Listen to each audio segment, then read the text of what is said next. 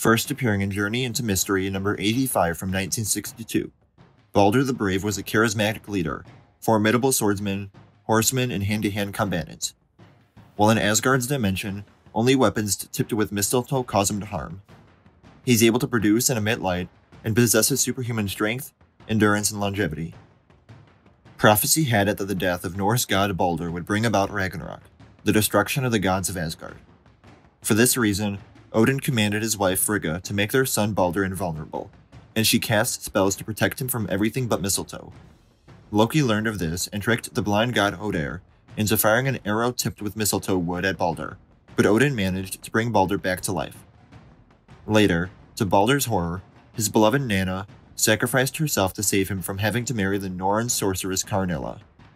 Balder died along with all the Norse gods, except Thor, in the final Ragnarok.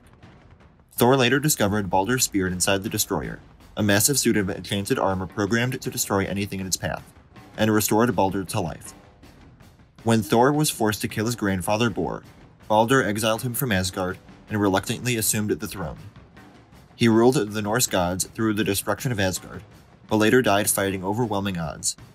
While in the afterlife, he still used his godly powers as a force for good. Loki tried to force him to marry Hela, the Queen of Hell, but Karnilla wed Hela in Balder's place, freeing him from Hela's realm.